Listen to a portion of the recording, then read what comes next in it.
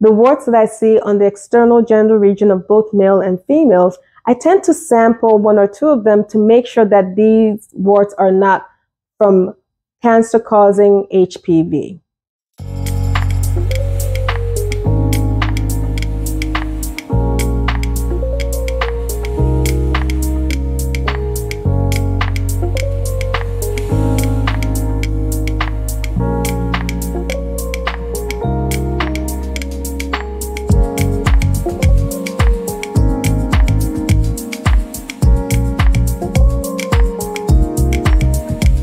Hello everyone, welcome back to FunDERMentals with Dr. Adobe Obasi. I'm a physician scientist board certified in dermatology and dermatopathology. In this video, I want to address a common complaint that I see in my clinic, which are having bumps in the external genital region. There are different reasons why bumps can form on the external genitalia, both in men and in women. And I'll go through some of the common ones. One of the most common reasons for bumps on the genital area are found in patients that tend to shave the area or use hair removing practices, waxing, plucking. And this is called folliculitis, when the hair follicle that the hair removal practice is trying to modify gets inflamed. There is a related condition called pseudofolliculitis, Barbie shaving. Pseudofolliculitis is when the hair follicle itself doesn't get inflamed, but as it grows out and it gets stuck in the skin, it creates an inflammation bump there. And it's called ingrown hair in layman's terms. So there are different ways to address pseudofolliculitis Barbie and or folliculitis that may require medications and just changing your shaving practices to best accommodate the sensitivity of your skin in the genital region. The second reason to have bumps in the area are from genital warts or genital molluscum. Warts are caused by the human papillomavirus infection of the skin and can occur on a lot of different sites on the body. When they're in the genital region, they tend to be acquired from sexual transmission. These warts can have a variety of morphologies, but very commonly they tend to stick out on the skin and have sort of a rough surface. Molluscum is a different type of virus called the molluscum pox virus, and it's also very common in kids on different parts of their body. It's called molluscum contagiosum because it's very contagious. It can spread very easily. Molluscum is also considered a sexually transmitted infection when it's in the genital region of adults. It is important to inform your partner if you're diagnosed with any of these conditions. There are many different types of human papillomaviruses. Some cause no human disease. Some cause benign, non-cancerous growths on the skin, what we call warts. The warts can be the common wart that we see on fingers and different parts of the body. It can be genital warts that we see in external genital regions of patients, or it can cause abnormal pap smears by infecting the cervix of females.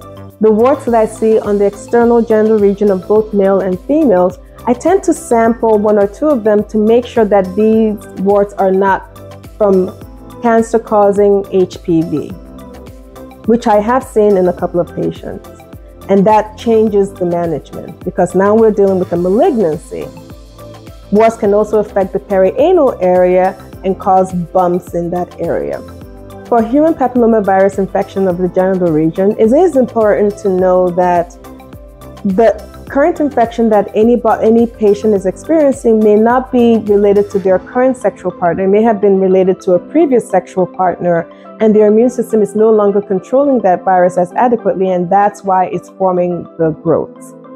I do biopsy genital warts to make sure that they are not cancer-causing warts, because there are human papillomaviruses that can cause cancers on the cervix, on the vulva, on the penis. So penile cancers and vulvar cancers are commonly associated with the HPV virus infection. There are other reasons to have cancers in those areas, so it's always important to get any new or changing growths checked. Molluscum tends not to cause any malignant transformation of the cells, So it's just more of a nuisance that tends to spread and should be treated. Another reason why patients can have bumps in the external genital region, both in male and females, is from calcium deposits, what we call calcinosis cutis, or cysts that form in the skin of the external genital region. Both of these are non-cancerous, they're benign, they can be a nuisance, and they can get painful as well as get inflamed, so they can be treated if necessary. There are patients that can have tons of these in their external genital region, and it can be distressing. Finally, the fifth reason why patients can have bumps in the external genital region is from a condition where the blood vessels kind of overgrow a little bit and form these bumps called angiokeratoma of Fordyce. These tend to happen on the scrotum of male patients or on the vulva of female patients. And they form these purplish 1 millimeter small bumps on these skin surfaces. Angiokeratoma of Fordyce can be treated. You can see your dermatologist and they can use various destructive techniques to treat these bumps.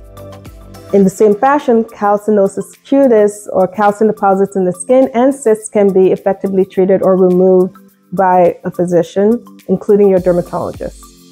And now for male patients, I want to discuss one more condition that can result in bumps in the genital region, which are called pearly penile papules.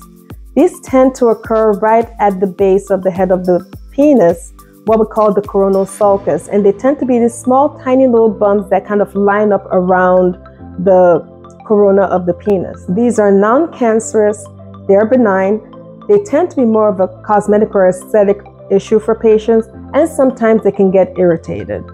So you can see a dermatologist to talk about different plans for treatment. Please subscribe to this channel, click on the notification bell as well as the like button, and comment below on this topic as well as future topics you would like me to discuss. You're all fundamentally awesome. I hope you have a wonderful day and God bless.